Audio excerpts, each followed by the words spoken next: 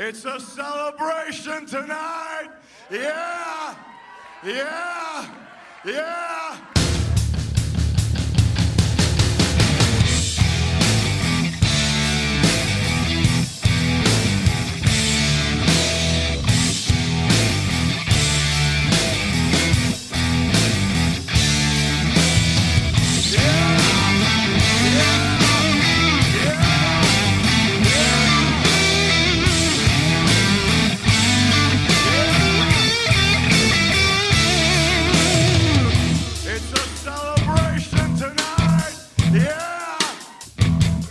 Hey everybody, welcome back to the HeelCast. Once again, I am Impact Dude, and this week I am joined for the second consecutive week by my good buddy FK9. FK9, how you doing, bud? I'm very good. I think I've finally gotten over that cold that kicked my ass the last couple of weeks. And yeah, I was just on last week, but so desperate was I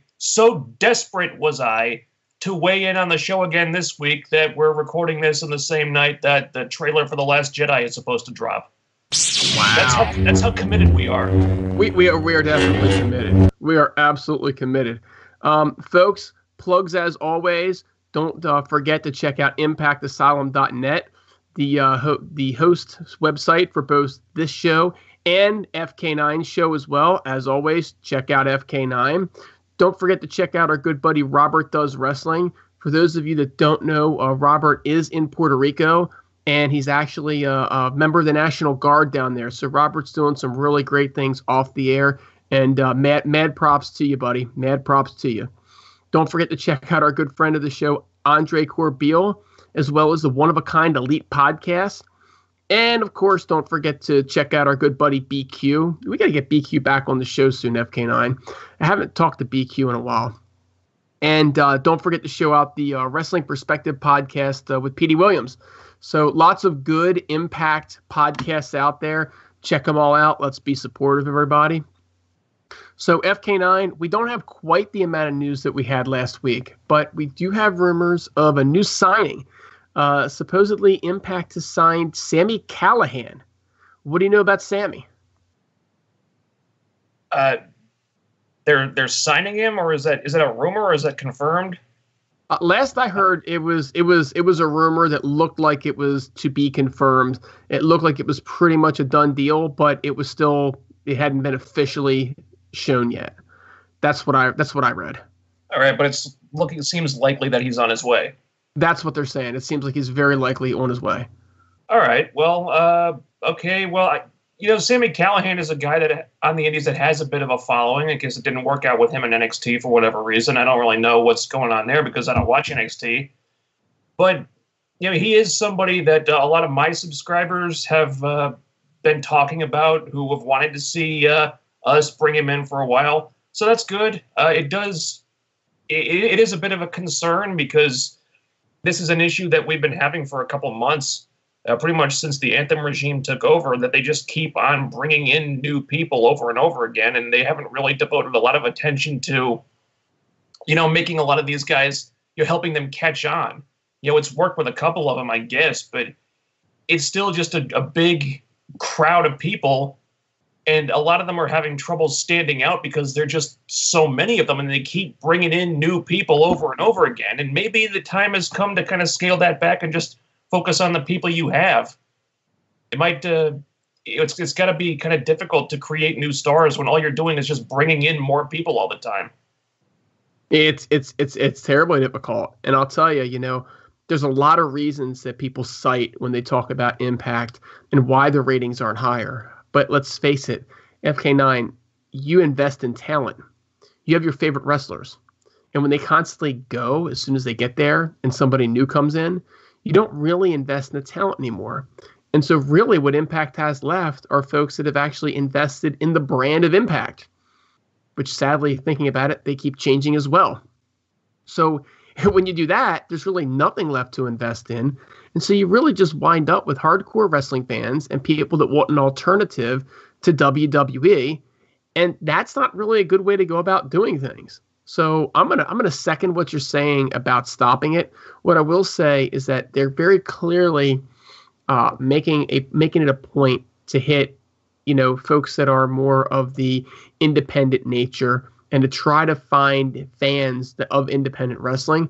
And Sami Callihan is one of those guys that has a big independent following. So, he could be a guy which will, help them bring a few viewers in. But he's not going to be a huge needle mover because, really, who is he? Right? Yeah. So yeah, exactly. Now let's talk about Impact and let's talk about people that you and I are down with and moving the needle. And of course, that starts with my sis, Rosemary. Now, FK9, did you get a chance to listen to her on podcast 1? Is that the Lance Storm podcast? That's the Lance Storm podcast. Yeah, I haven't heard it yet. Didn't have a chance. I was working all weekend. I did read a little bit of it, a transcript. So I kind of got the gist of what she was talking about. I haven't had a chance to listen to it. Anybody that has not checked her out on podcast 1, that's Lance Storm's podcast, as FK9 said, go over there, hit it up, check it out. Follow us. Rosemary breaks character. Although I will admit, okay, I did get corrected pretty quickly by Crazy Steve when I tweeted it out that she's Courtney, okay, and that Courtney is equally dangerous to Rosemary. Okay, but she talks about growing up. She talks about growing up in Canada. She talks about her rugby past. She talks about her theater past. She talks about everything, and of course, she even gets into the Sexy Star incident. So, if you all want to hear Rosemary as not the Rosemary character, check it out. I guarantee you will leave a bigger fan of this gal than you started with. Truly a spectacular individual, and it plays itself out on air so well. Came off as incredibly genuine. It was a really fun listen. Yeah, and the interviews where she breaks character are pretty rare. I think I've only seen maybe one where she's done that since she started this whole Demon Assassin gimmick. Otherwise, she's in kayfabe 24/7. So an interview where she's actually talking as herself, that's a pretty unique thing. Yeah, she does not break kayfabe, like literally ever, and so for her to break kayfabe to do a podcast is super, super rare, and it makes it that much better. And I'm going to say this to any wrestler out there that may be listening to this podcast. Don't break kayfabe. Don't do it. You want to know why wrestling is down? It's because you go in the ring as a character, you come out and you're yourself. Stay in your character. See how it's working for her? That's how it can work for you too. That gal knows exactly what she's doing, and she's doing a spectacular job of it. And it's really sad that more folks aren't following suit because back in the day, people would hate the wrestlers. You can listen to some of Jim Cornette's work that he's put out there where he talks about, man, he was held at gunpoint and everybody wanted to kill him and everything else after shows because they actually believed that, that he was doing stuff that, that it wasn't, that it was Big, real. young, good-looking football players. Don't break kayfabe. But FK9, Bound for Glory, it's sold out, right? Mm-hmm. That's real, okay? You can throw kayfabe out on that. That is real. Bound for Glory is sold out. There is not a seat left in the building, and I think that's spectacular news. How about you? It is. It's fantastic. I like that they didn't try to go beyond their means this time. Like when Hogan and Bischoff convinced them to take the show on the road and book these huge venues that they had no chance of possibly filling up. This time they kept their estimates conservative here. I think it's a smaller venue that they're going to, but it's one that they could realistically fill up.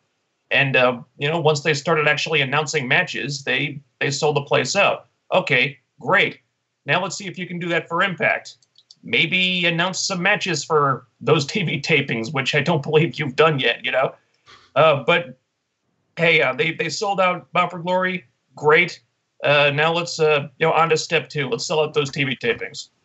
Yeah, I agree with that. At least, the very least, announce the stars that are going to be there. Yeah, I mean they've got enough high-profile Canadian talent on the roster that they could and should be able to draw a crowd. I mean, Rosemary by herself could draw a pretty big crowd in Canada at this point. She's got a big following up there. So there's no reason why they shouldn't be able to get a respectable crowd for these TV tapings at least. I mean, I know they're taping these things on weekdays and people got shit to do, but they should be able to get enough people there that they won't embarrass themselves if they play their cards right. I mean, they got Gail Kim. They got Allie. I mean, let's face it. There's plenty of Canadian talent out there. Don't forget our good buddy Petey Williams, right? Taya Valkyrie's Canadian. Taya Valkyrie, right? Yeah. She's from Vancouver, if I'm correct. So, you think about it, half the knockouts are already there. You've got Petey Williams. Why not throw the strap on Petey Williams in one of those tapings? And Petey Williams is getting a title shot in Canada. Announce it, right? And then let's get this thing sold out, but let's make sure that we have activity and let's make sure this crowd's loud. Absolutely. So in other news, Impact did its weekly conference call. And for those of you listening, if you head over to impactasylum.net, myself and Dut and Eyes are going to participate in these conference calls. And if you go to the website, you'll be able to type in your question, and we'll see if we can get your question answered during the conference calls. So it's an opportunity for our listeners and anybody that's out there to be able to listen in on these conference calls. But James Storm had a conference call this week, and it was a typical James Storm conference call. He pushed a couple of interesting things, FK9, and you already touched on one of them, and that was Impact tries to have a bunch of stars and doesn't build superstars. They don't have that guy that's gonna take the company and is going to be the guy of the company. They never actually build that guy. And that was one of the things that he said that was kind of critical. And I couldn't agree with that more.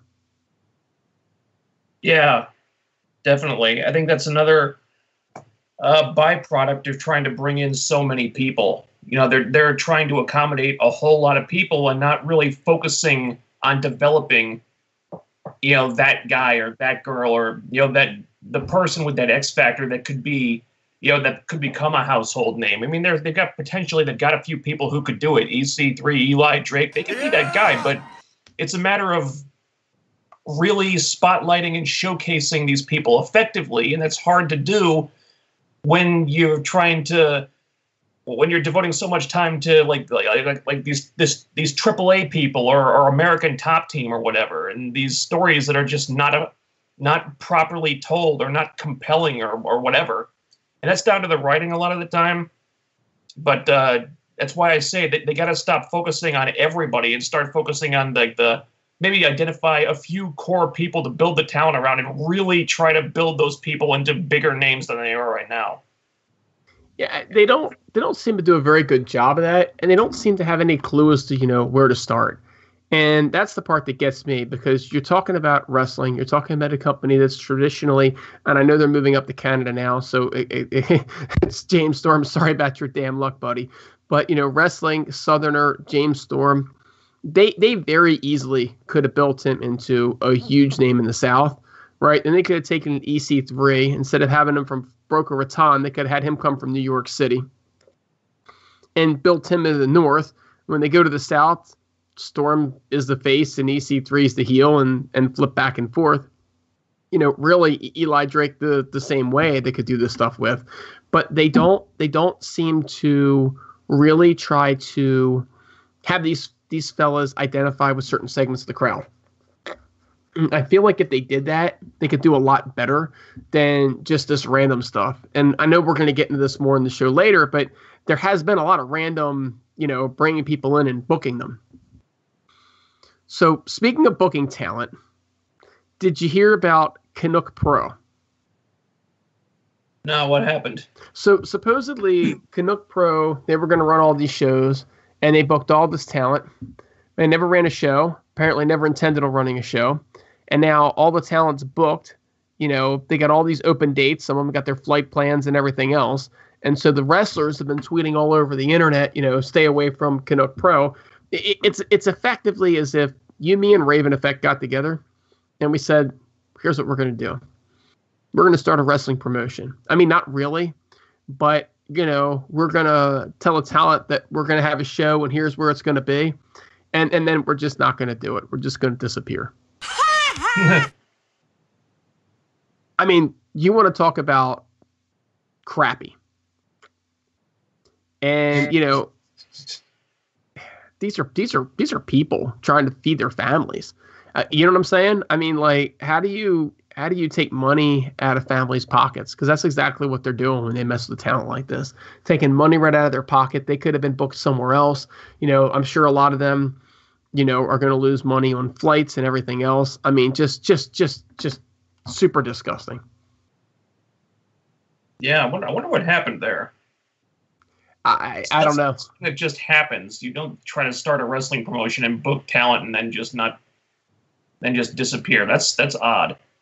And a lot of them were Ring of Honor talent, and the Ring of Honor talent then had to fly back for a Ring of Honor show, and they were all getting screwed over really hardcore. So just terrible news for the talent there. Yeah. Now there is one other bit of news here, which could be good news for the talent. The complete opposite. FK9. Do you remember Aero Luge? Oh, those guys. Those guys, Ron, I remember Harris, Luge. and Jason Brown. According to the Wrestling Observer newsletter, apparently they have put out a casting call, and they want to put together a TV pilot for whatever they're calling it, a television show similar to Raw and SmackDown, but with an element of Lucha Libre to it. Okay, it sounds a lot like Lucha Underground, right? Their idea is supposedly that Lucha Underground was a strong concept, but it wasn't done right because, you know, it was aimed at the English-speaking audience, and this is going to be aimed at the Spanish-language television. Supposedly, they're looking for pro wrestlers and actors who have some pro wrestling experience. And they want to use experienced wrestlers that are good flyers and workers. And they're looking for folks that have, you know, just experience, especially with acting, to do things behind the scenes. So supposedly they're going to pay on skill level and experience, and they're going to pay at least $250 a day plus travel. So again, according to Wrestling Observer newsletter, filming a pilot in December with the hope of a 28 pickup, and then they're going to run a promotion from there. So what do you think about this? I mean, because I think when they started this, the idea was probably that Lucha Underground was going to be dead, but now all of a sudden it's not dead. So what does this do? Are we just going to get a second Lucha Underground? Does this make any sense? Well, when I learned about this, I assumed it would kind of be, I don't know, maybe Lucha Underground adjacent. Maybe take some of the ideas and concepts, but do them in a, maybe rejigger them a little bit. Not really sure. I don't know a whole lot about this. But I'm encouraged that they've at least, that they're at least looking at people who are probably strong actors as well as strong wrestlers. But on the other side of that coin, it's like, how many of those people are actually out there?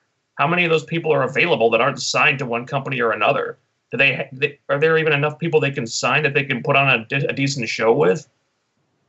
See, that's I think where their problem is. I think that they were hoping that Lucha Underground wouldn't continue, and they would say, "Hey, let's go see if we can sign some of the Lucha Underground talent." The part that's scary about that is that a lot of that talent's already signed to AAA anyway, right?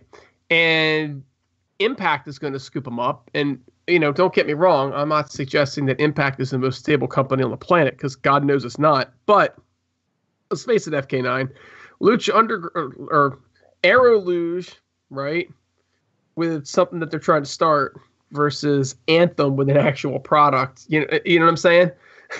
And a place to air it. This is a no-brainer if I'm a talent. So I don't know. What I do like, and what really, you know, I think should give all of us hope, is the fact that we're seeing more options, right? So it's no longer just WWE, TNA, which is what it was at the time, and Ring of Honor. Now you've also got Lucha Underground. You've got this, you know, and you're starting to see some of the, you know, the bigger indie promotions starting to do some stuff as well. You know, New Japan's coming into town. They're running shows and whatnot. So I think it's probably good for the industry that people are looking at it and saying, "Hey, we can do this." At the same point in time, I don't know. I don't know if it has much chance to succeed, especially if they don't have a place to show the show. Yeah, I mean, Jeff Jarrett made tons of noise when he was starting up GFW, and he taped like tons of TV that that never saw air. I mean, they're only airing it now, and that's after GFW was quote unquote like merged with Impact Wrestling. So he basically had to merge with a different company just to get his TV on the air. And I imagine Jeff Jarrett has more connections and is more adept at this type of stuff than Ron and Don Harris are. I don't know about Aeroluge, but if Jeff Jarrett couldn't get his show on the air, what chance do these guys have? I mean, this is the type of news that I like to hear. I like hearing about companies starting up instead of closing down because I like it's better for the business when there are plenty of places to work. So more opportunities for the wrestlers. That's good, but I'm not terribly optimistic about their chances. Good luck to them at least. Here's a question for you, FK9. Are we sure that Ed Nordholm has the rights to air Amped? Oh, who the hell knows? For all we know, he didn't have the rights to air the show, and they can't do it now either. Well, they didn't have the rights to the name. It didn't stop him from rebranding the company. I'm just saying. Knows. I'm just saying. Next thing we know, there's a cease and desist. It's like, yeah, no, we got to take it down now. Amped is just done. Maybe Jeff Jarrett just gave it away. Maybe he's like, it's never going to see the light of day. Who the heck knows what's going on? But look, we did have a show this week, right? And the show starts off with everybody's favorite champion, Eli Drake. Right, and he comes out for his opening promo. FK9, what do you make of this promo? I was really cracking up when he did his finisher on the jacket. I think the only downside is that he didn't drop the knee on it to finish it off, because I would have marked out for that. I gotta tell you, Eli Drake is a great promo. There's no doubt about this, right? Yeah. So my question is, why the hell is he going out there and trying to be Ric Flair 30 years later? My guess is the writers probably didn't give him much to work with, and he just tried to juice the promo up a little bit on the fly. I thought it was terrible. And I'll tell you why. First of all, I think Eli Drake is capable of being Eli Drake at any time. I think he's one of the best promos in the business. I think my opinion of him is off the charts, as is pretty much everybody that listens to the show, right? Yeah. But there's only one Ric Flair, right? And let's face it, it is kind of cheesy when Ric Flair did it, and we're talking like back 1987 as opposed to 2017. And to me, he looked like he had Arn Anderson's sunglasses on, okay? Like literally the same pair of cheap sunglasses that Arn Anderson wore back in 1987. And he's trying to be Ric Flair. And, it was great, right? When it was done before, right? When, what's his face imitated Ric Flair. Why am I drawing a blank? FK9, help me out. Jay Lethal. Thank you. Jay Lethal did it. Because Ric Flair was there watching Jay Lethal do it, and Jay Lethal did a great job. But Jay Lethal still thinks he's Ric Flair in his promos in Ring of Honor half the time, and he's not. And it was great because Ric Flair was there, and Jay Lethal being Ric Flair in that episode, that's probably my favorite promo that I've ever seen in Impact, because he was spot on with it, and everybody was laughing, including Ric Flair. But Ric Flair's been gone for years. And this just made no sense to me whatsoever. Eli Drake needs to go back to being Eli Drake, and he needs to be doing what he does well. The suits, sorry, they look like they're from 1987. The sunglasses, they look from there like they're 1987. And the promo was also from 1987. I really felt like I was watching an episode of the NWA from 1987. Maybe this is just a case of Eli Drake not being given any direction. And judging by a lot of the stuff that happens in the rest of this show, I think that's a pretty safe bet. I still got a kick out of it for the most part, but I do understand where you're coming from here.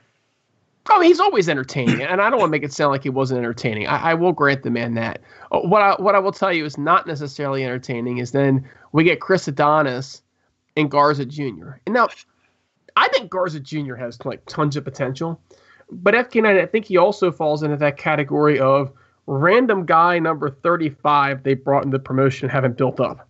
Okay? Yeah. And so I know there's a lot of Garza Jr. fans out there, and I get why. The guy is entertaining, but we need to connect with him before they start messing him at the top of the card, right? So he comes out, he does his shtick, and his shtick is funny. Like I said, it's a funny shtick.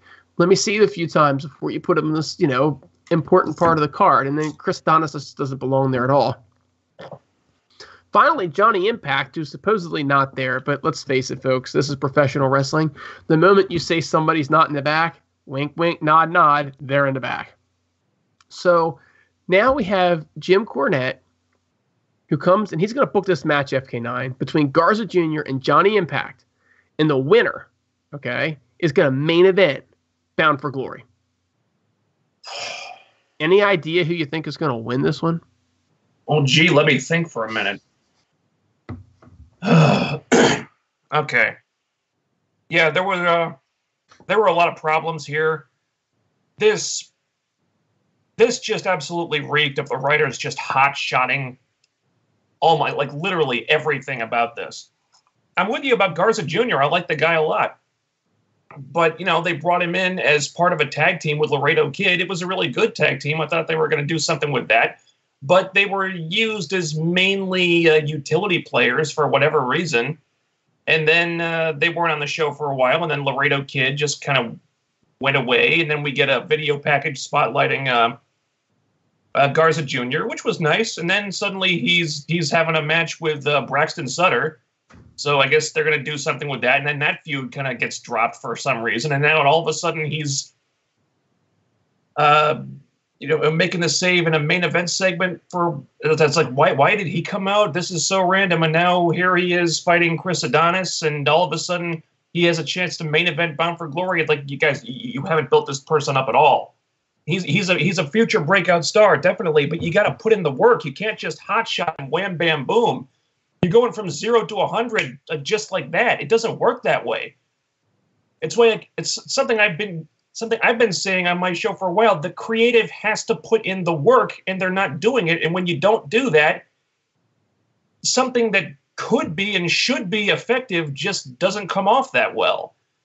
All right, so okay, here another problem. He can't even beat Chris Adonis.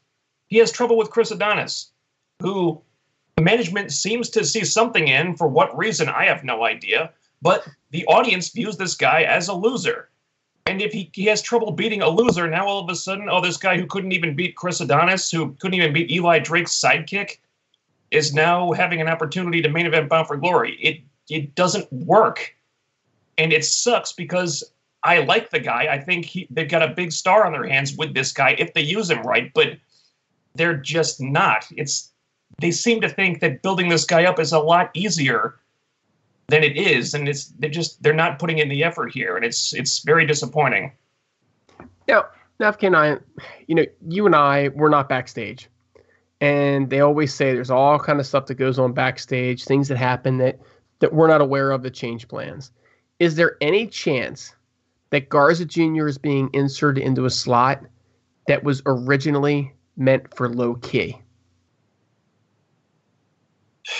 Low key. God.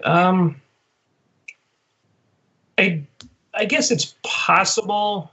More likely, this is like a similar spot to what they had planned for El Patron before he had his problems.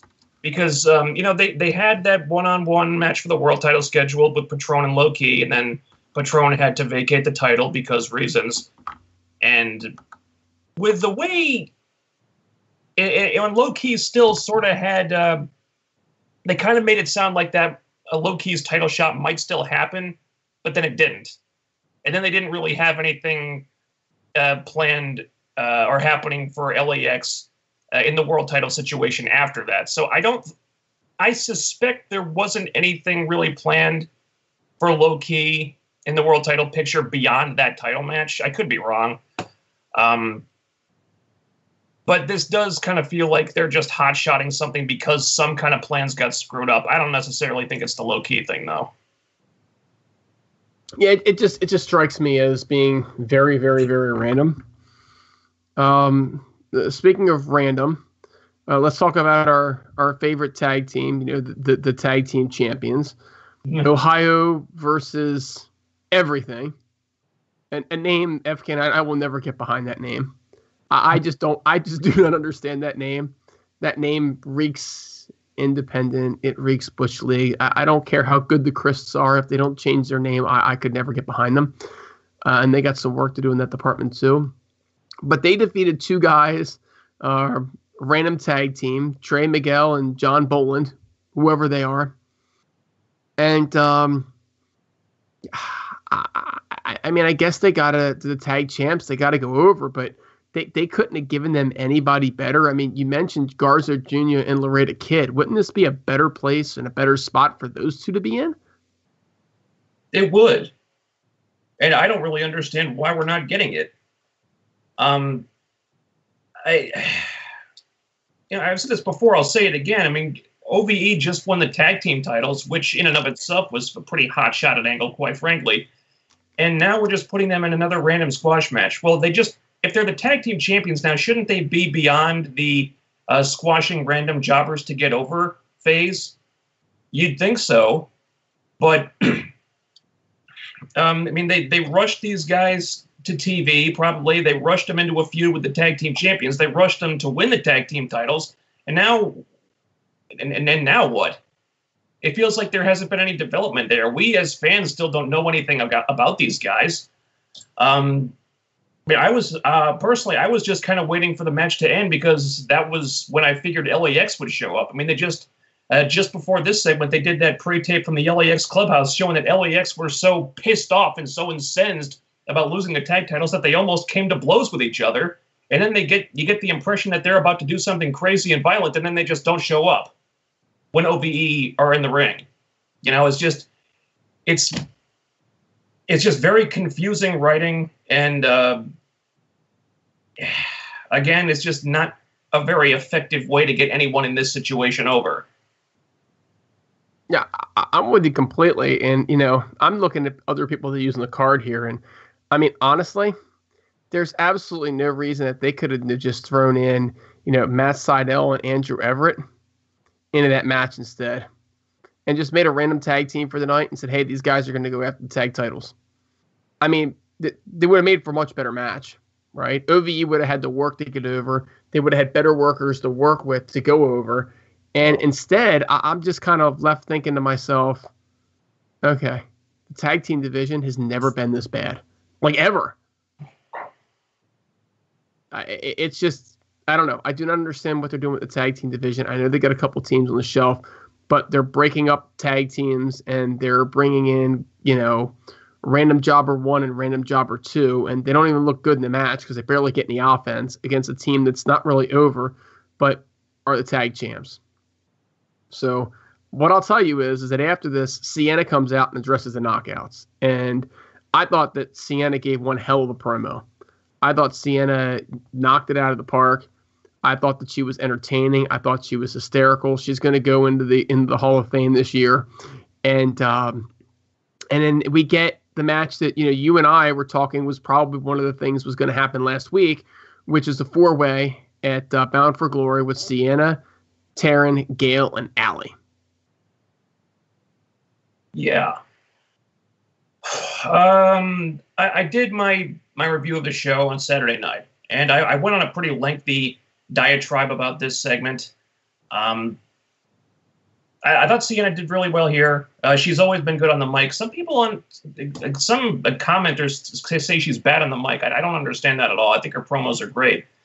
I think her performance was terrific. I think the problem that I had with it is that all the verbiage that the writers gave her was just very generic and basic for a couple of reasons. And then, one by one, all these different women come out. and they want title shots, and then they all just get granted title shots because. And this is where I have a big problem with this. Because, look, we've known since after Slammiversary that Gail Kim said she's going to retire at the end of the year, but she wants to retire as Knockouts champion. So they've had several months to write this storyline, to find a compelling way to write Gail Kim's victory lap, essentially. The greatest knockout ever, the greatest women's wrestler alive. They've called her this, I don't know how many times. And it's her swan song. She's about to walk off into the sunset, but she's going for one last shot at the title. There's an interesting story in there that they could have written. I wasn't a big fan of the idea of building the whole knockout division around this going into Bound for Glory. But like I said, if you're going to do this, do it right. They have not done this right. And they put out a video on Twitter advertising this match, and it's just the four of them in the match just saying, random lines and not really talking about the quote-unquote feud that much, because there isn't really a feud here. I responded to it. I replied, it says, look, it's you could be using Gail Kim's quote-unquote retirement as a big selling point of this match. She's Canadian. The show is in Canada. It's her last championship match, maybe her last match ever. Why are you not playing that up? Why are you not doing more with that? It's almost as if you're willfully ignoring it when playing it up could actually make you money. Because people might show up, might buy a ticket, might order the show to see Gail Kim's last match. And it's almost like they just took that and threw it away. Instead, you've got Gail Kim coming out saying, I want a title shot. And then here comes Taryn Terrell, and here comes Allie. They all want title shots, and they're getting them. Now it's a fatal four-way. And there's no real personal connection that Gail has with any of these people. The closest thing she has to one is with Taryn Terrell, but that's really stemming mostly from the feud that they had in Taryn's last run, not from anything that they've done recently together. They haven't even had a singles match since Taryn came back. And, it just feels like they're leaving so much money on the table.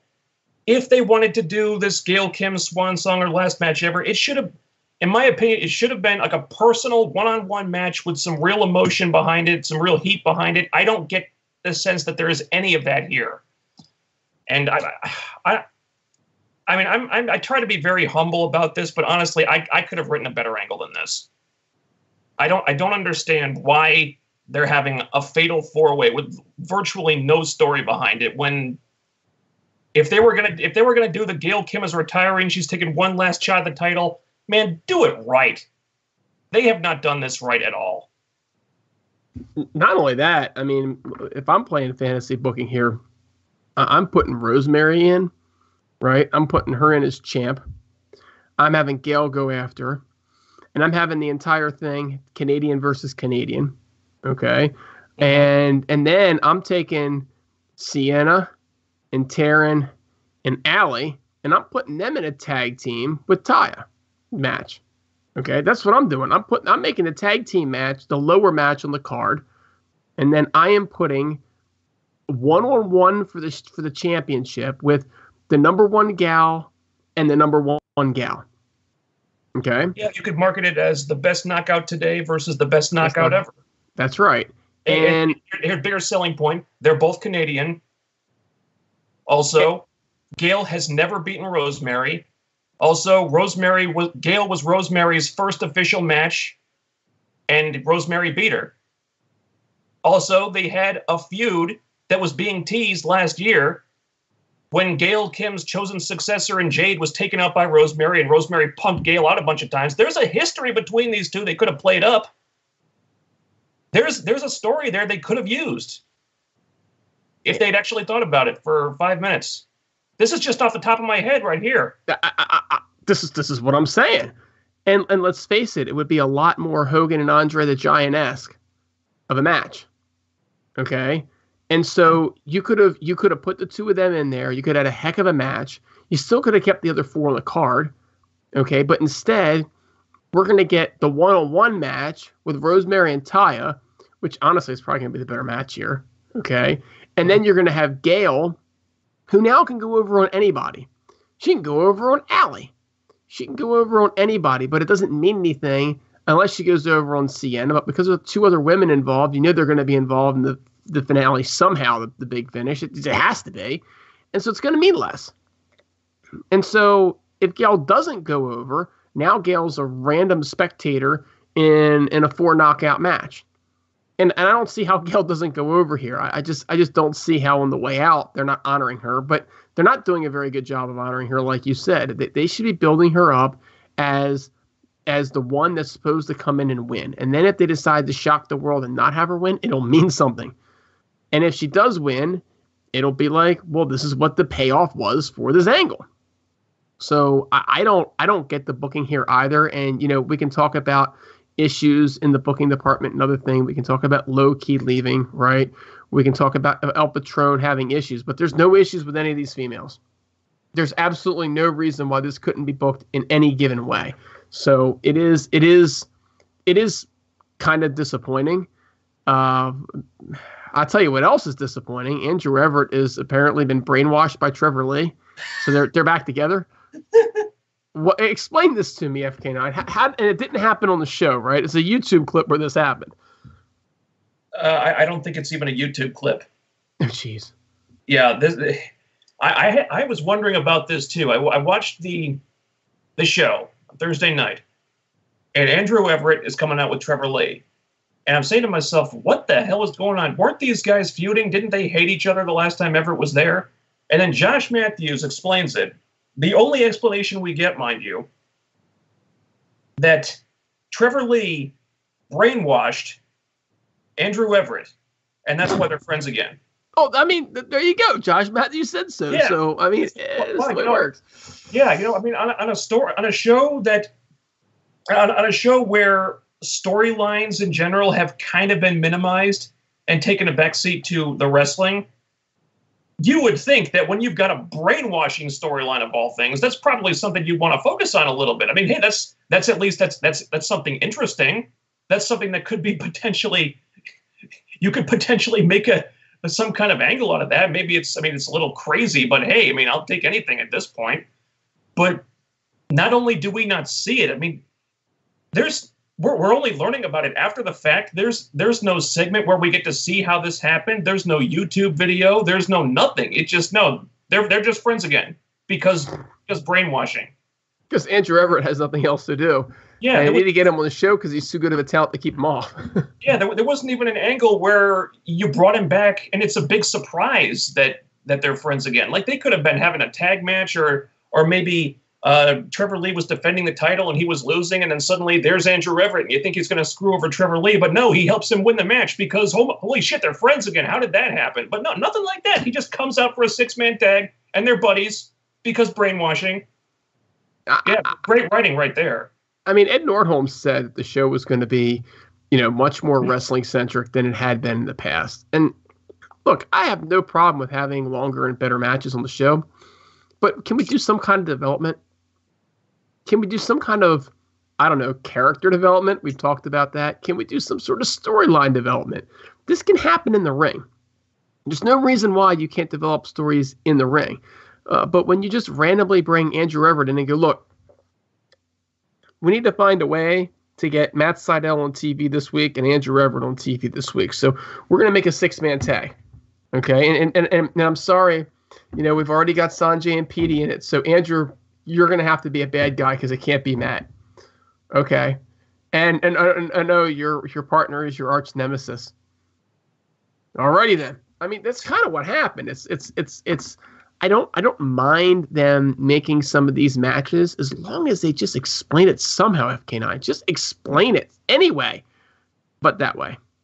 Yeah, and the sad part is that this was the easiest thing in the world to explain with the tiniest bit of effort they could have done this. One little backstage pre-tape before the match. Trevor Lee and Caleb Conley, they're looking for a partner. They're down a man. They've got to face these 3 guys, and it's just the 2 of them, so they need a tag team partner. But no one's around. So here comes Andrew Everett. He gets up face-to-face with Trevor Lee. He says, look, man, I still hate your guts for what you did to me. Nothing's been resolved there, but I can't pay my rent right now.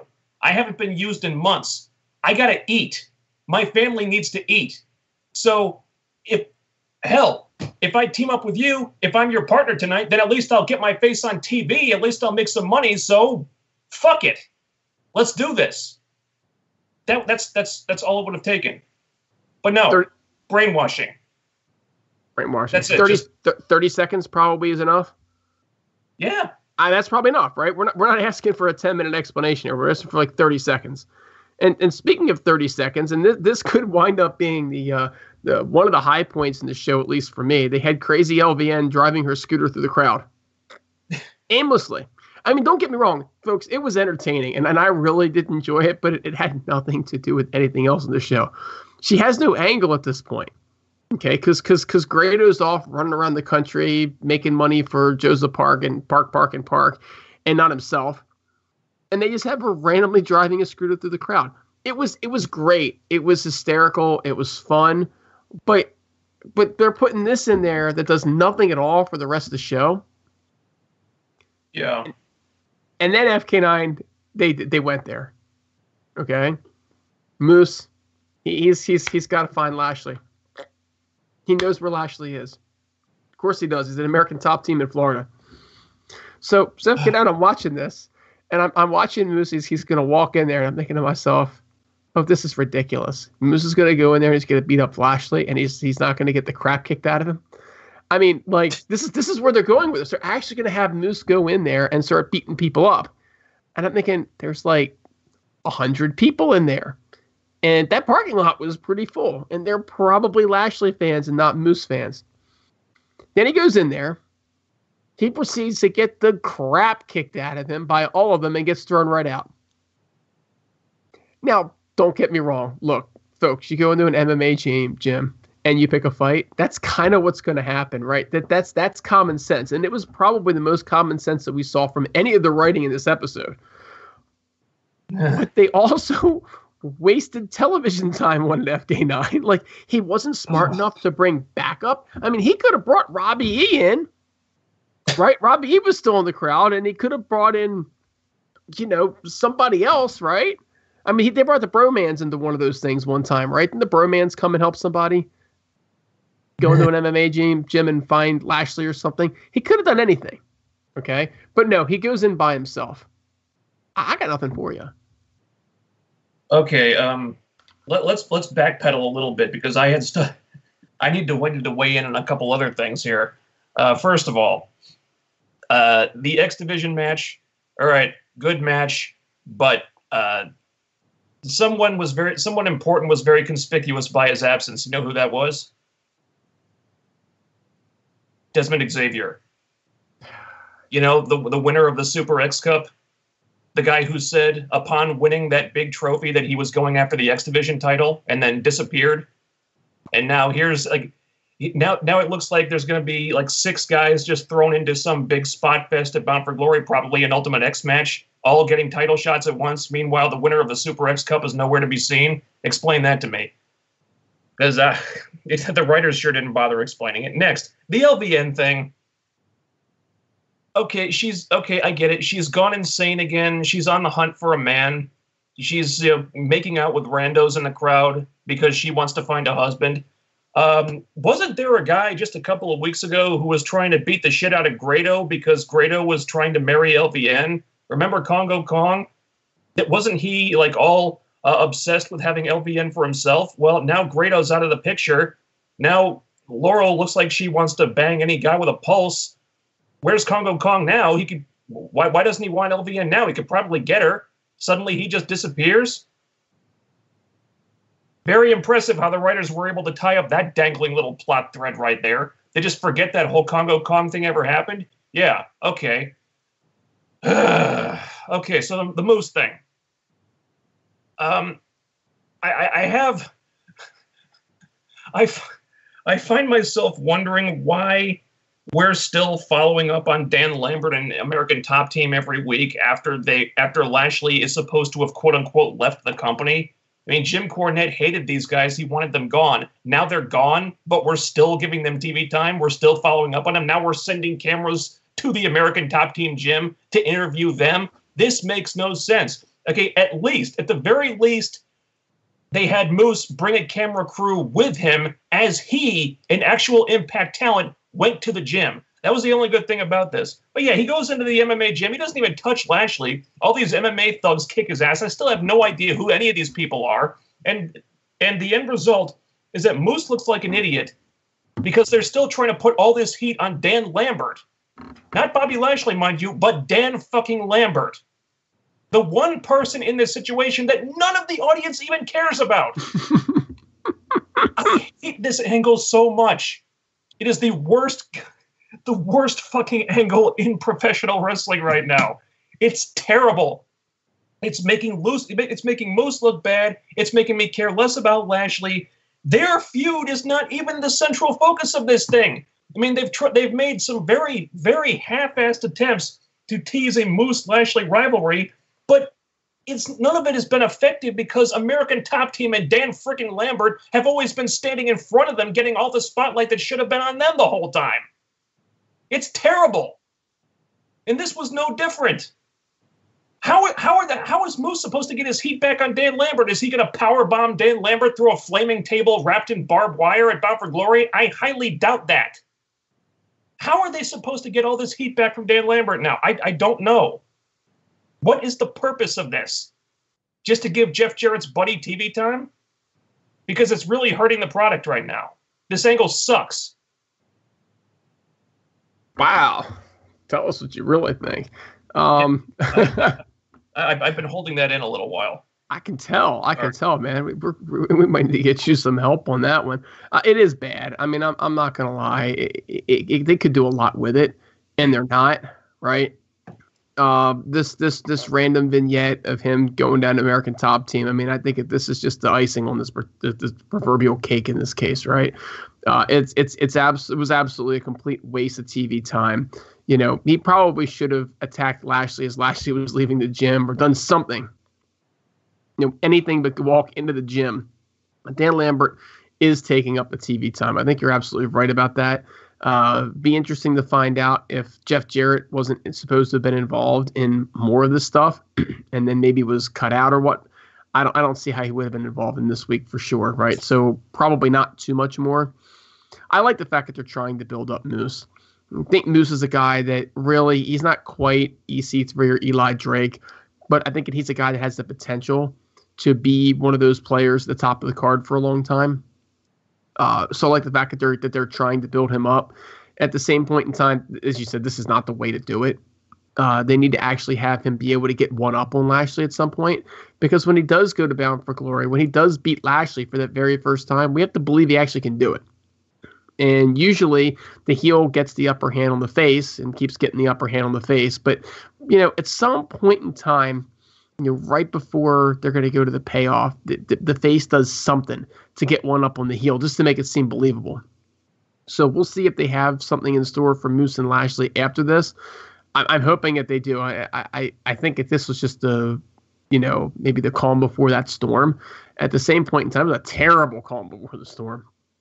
It was terrible. I also like what you said, honestly, going back to, Laurel Van Ness driving the scooter through the crowd. You know, where is Congo Kong? We haven't seen Congo Kong in a while, and we haven't seen it with LVN in a while.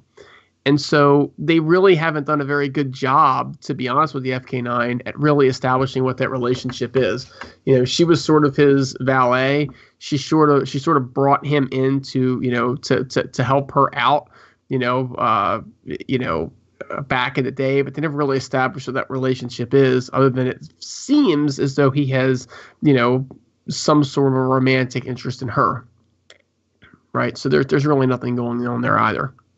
Now, this leads us all into the main event, and we get the AAA versus, Impact feud kickoff. So I know you're not real hot on how they're handling the American Top Team feud. What do you think about how they're handling AAA versus Impact? I'm not a fan. I thought they took a step in the right direction last week when they had a promo segment with James Storm trying to explain some of the things that have been going on with this AAA angle. They kind of addressed the stuff with him and EC3.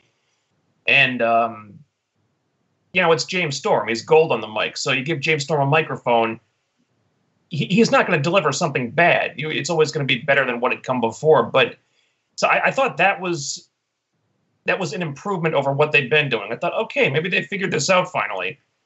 But then we just get, another random tag match. To their credit, you have James Storm and EC3 having tension between them. They're not instantly BFFs. That's good. Thank you. But there's a definite lack of creativity on display here. When Pagano didn't come out with the other two, you kind of knew what was going to happen. You figured he's just going to cause some interference, and the faces are going to lose again. I guess the only thing that approached being surprising is that Eddie Edwards didn't get involved, I guess because he's going to get involved next week. So, yeah, predictably, Pagano causes an interference and takes out EC3, and the faces win because AAA is AAA, and we got to make AAA look better than our own talent. Because I'm not sure. I'm really not sure. So, I mean, the match was good, but the storytelling from the writers here is just they continue to drop the ball on so many things, and this was no exception. When I guess when this feud started, I guess I didn't realize that there was even a feud building here. Was it Texano that came out? Which one of them came out and randomly challenged for the Grand Championship? It was one of the two of them. I think it was Phantasma. It was Phantasma. All right, so we'll go with Phantasma. I'm going to buy what you're selling on this. And then they kind of randomly started getting the other guys involved. But it really didn't feel like they were generating any heat. And I still don't feel like they've generated any heat with this. I mean, they wrestle. They have a rivalry. But it kind of reminds me of my daughter's, soccer team. They got a cross-county rival that they play. And, they all talk on the field, and have fun. They're not ready to kill each other. Because, they're little girls playing soccer. That's kind of how that works. This just doesn't feel like I don't know. I mean, obviously Texano and Phantasma, they're winning because they're getting Pagano in there and they're getting a little bit of interference every now and again, but they don't really feel like they're necessarily heavy heels and they're getting that real heel heat for it. You know what I'm saying? Yeah. It's very random. Yeah. And so they're not generating any heat. And it doesn't feel like EC3 and Storm are really generating a whole lot of face heat either. The one positive that comes out of this is that we're not getting grand title defenses because those things are boring as hell. I'm sorry. I just can't wait until they ditch that title. And I know that, that they're talking about,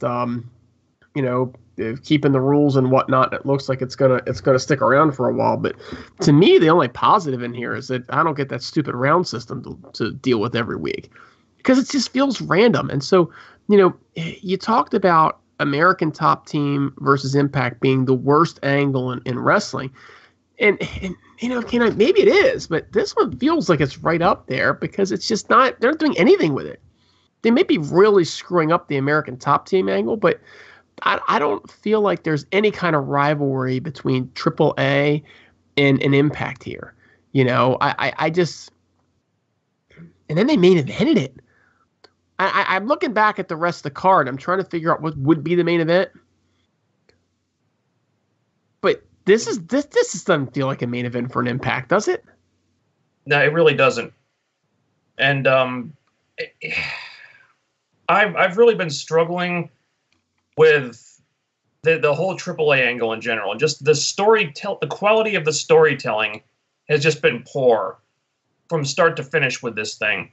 And I wonder, I mean, they seemed like so happy and excited about this partnership with AAA and all the positives that was going to bring to the company.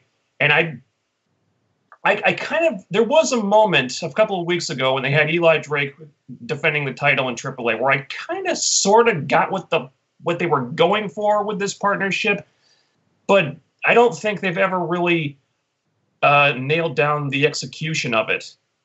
And like somebody has a vision, but the translation to the screen is just not coming across.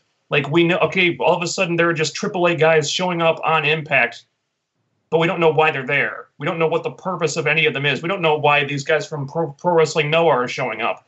Maybe if they had some kind of press conference and we saw clips of it on the show, announcing this partnership and what exactly this partnership was going to mean, and but we didn't really get that. Instead, it's just a bunch of AAA guys show up because, we partnered with AAA. All right, well, it would have been nice if you'd explained that, but they didn't explain it. They don't explain a lot of things. And so suddenly we have AAA talent showing up for what reason we don't know. It doesn't seem like the writers even know. They just put them in random situations and expect people to care. And now, at least finally, they're doing some kind of feud. But again, it's just not very well explained or defined. Just they're attacking EC3 and James Storm because AAA is better. All right, well, if you love AAA so much, why don't you go wrestle for AAA then? What are you doing over here? It's just the feud is not well. It's a story, but it's not well crafted, and it's a criticism I'm finding applies to a lot of the stuff on this show right now. That the writers just don't seem to understand how to craft a well-told story, and it's really hurting the product. Let me ask you a question. If Josh Matthews and Jeremy Borash and if they weren't out there saying it was AAA versus Impact, would you even know? No. I mean, because I have no idea. I wouldn't have been able to figure it out. I would just think that these are two random guys that are coming in. I mean, I feel like wrestling in general, FK9 should stay apolitical. I think most forms of entertainment probably should, but here you have a great opportunity to tell a story. And if you tell the story and you stay out of the story, right? So Impact as a company has no opinion whatsoever. You could really do something with Mexico versus the U.S. I mean, you could do something that people could relate to. And you could just let the characters tell the story so everybody saw both sides and you wouldn't have to get in the politics of it, but you would generate heat, right? And I feel like they're not doing anything to generate heat. And if they don't want to go there at all because they're afraid of backlash from this group or that group, like, I can't blame them. But do something to generate heat. The only thing that we got was James Storm making a Taco Bell comment, right? I mean, that was like the closest that we got to anything. And at that was a funny thing that probably everybody just laughed off and that was the end of it. And the other thing is that I want to see the EC3 of old. I want to see the undefeated EC3 come back. I want to see the cocky, arrogant, rich prick come back because I feel like he's dialing it in at this point. I feel like this entire feud, the only reason it's even as good as it is, and it isn't good, is because of James Storm. I feel like Texano and Phantasma are there, and they're like, we have no idea what to do, right? I feel like EC3 is just sort of like another body because they got to give a top-end body to this feud from Impact. And James Storm's running around trying to carry the thing with no direction. Yeah. And it's not working. It's not working at all. It's not. The James Storm promo from, I think, 2 weeks ago, that was really the only time in this whole feud when it kind of seemed like they knew what it was about. Okay, it's not very well explained, but I guess they're going for some type of USA versus Mexico angle. All right, there's nothing new about that, but you should be able to get it over if you try, at least. But now they're not really focusing on that anymore. It's just we hate these AAA guys because of some reason that we're not really shown or told, because it doesn't seem like the writers even know why they're feuding either. You know what the funny thing is? This angle that they just promoted as one of their top angles in the main event, USA versus Mexico. This is going to be one of the big angles for a pay-per-view in Canada. This is a good point. It's like this is a great point. That's a really good point. Why are you doing this for a show in Canada? Let me ask you a question. You referenced the one promo where James Storm kind of defined everything, and I'm pretty sure that was a Taco Bell promo, right? Yeah. Imagine if instead of shooting that in the Impact Zone, imagine if he would have said that down at AAA. Imagine if he would have given that very same promo at AAA, the heat it would have generated from the crowd, and now all of a sudden people up here would be more into it too. Same promo, different crowd. Oh, they would have lynch mobbed him. Absolutely, and that's what professional wrestlers are supposed to try to get done. Yeah, it would have been nuclear heat if he'd done it down there. And the AAA guys would have come out as been treated like heroes. Absolutely. And then you know what? Because they mistreated our guy, we would want to mistreat their guy. Yeah. And it would have actually made some semblance of sense all of a sudden. And all of a sudden, this match would mean something that it just didn't mean. And it could give the same damn promo. He doesn't have to say a single word different. Just do it in a different location. And then, oh, by the way, I got to keep him safe on his way out of town, right? Because it would generate nuclear heat. But that's like how it was back in the day. You know, listen to Cornette. You know, he's definitely a corny guy, but he's given some really interesting interviews talking about the heat that he generated back in the day and people coming after him. That's what you want. Same promo, but God forbid he did it down in Mexico. And oh, by the way, when James Storm goes to Mexico, he's a moneymaker from there on out, and so is EC3. And it's all because he gives the promo down there instead of up here. And I mean, they filmed other footage down there. AAA would make a fortune off of it down there. Same thing. Yeah. Same damn promo. The idea is that they're not generating any heat for this whatsoever, and they're really not even trying. So if I'm AAA, you know, I want to make money, and they need to generate more heat for me to make money to want to continue doing this. And if I'm Impact, it's the same thing. I got to make money. So I think that there's a lot to be said about this alliance with AAA, but they can't treat it the way that Ring of Honor treats New Japan, right? And they just grab some New Japan wrestler, and he shows up and he's in the 6-man tag main event for the title this week just because he's from New Japan. You know what I'm saying? Yeah. Build it up and do something right with it. I don't know. You got anything else on this one? I don't know. It really makes me wonder what they're trying to get out of with this whole partnership.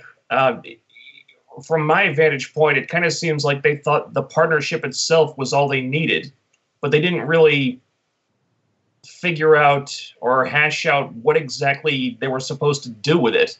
Okay, now we've got this talent exchange, but the talent is not being used in an effective way.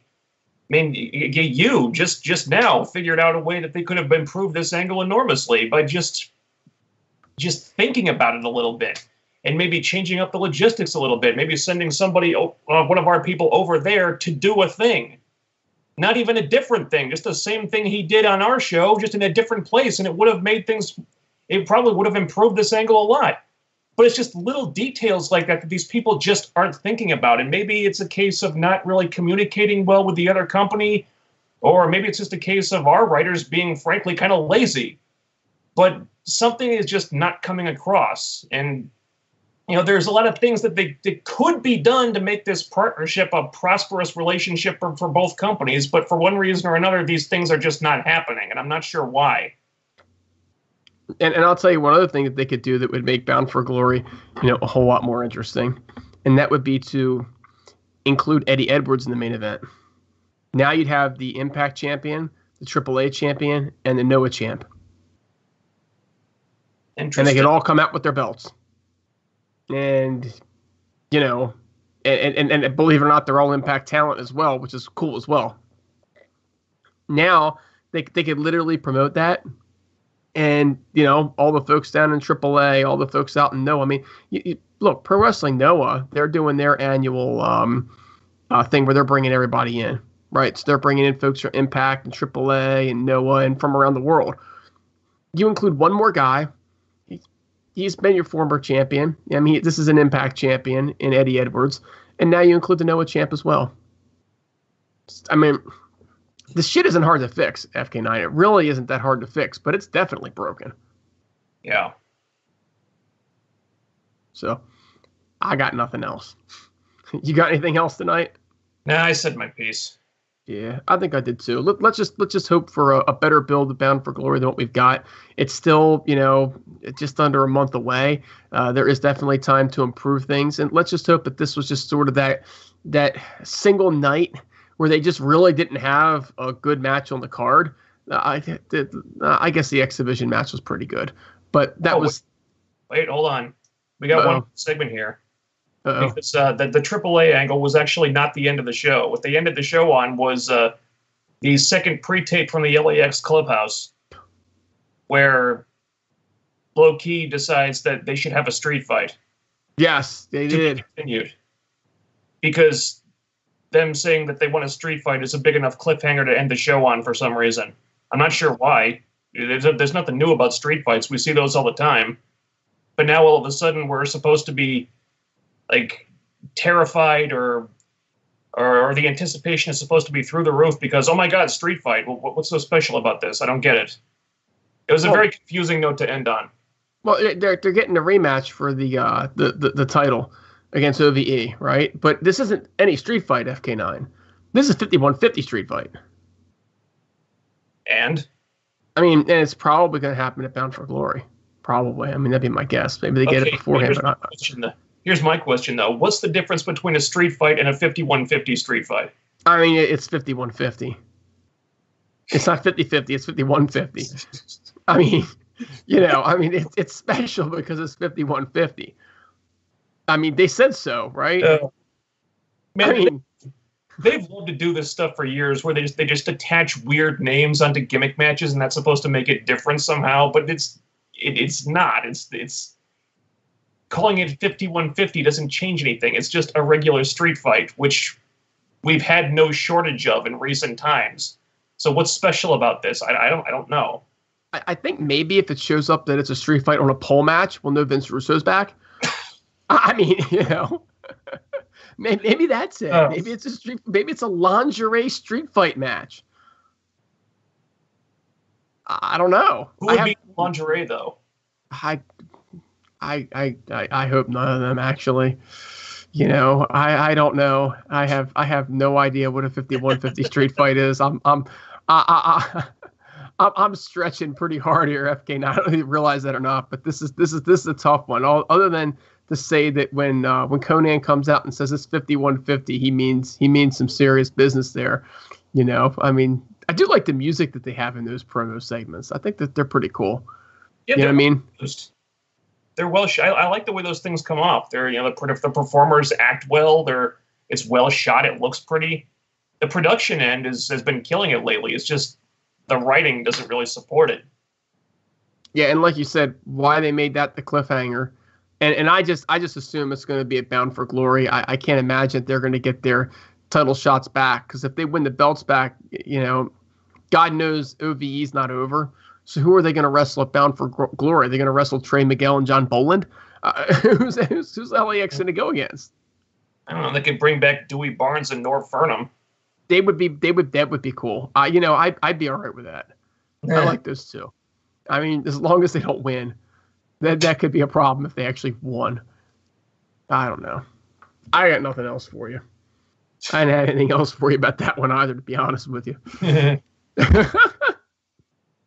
All right. So any last wrap-up comments about this wonderful show? I think it's safe to say neither one of us has given this show many stars. How many stars would you give this show?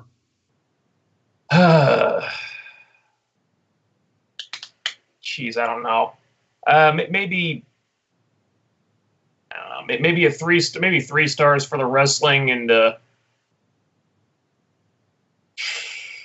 can you give less than 1 star for the writing? I think you probably make it a 2-star show. Half a star for the writing.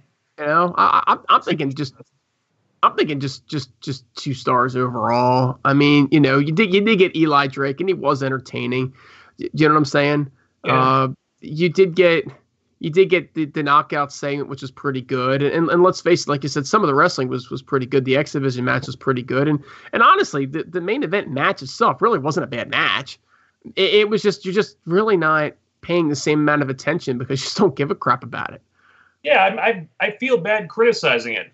I do, because the wrestlers themselves are doing a good job. It's just they don't have very good material to work with, and that's not their fault. Yeah, it was pointless. And anytime you have a pointless match out there, it's sort of like, and I hate to be negative on it, but it's kind of like watching Ring of Honor sometimes. And I've watched Ring of Honor for years. You know this.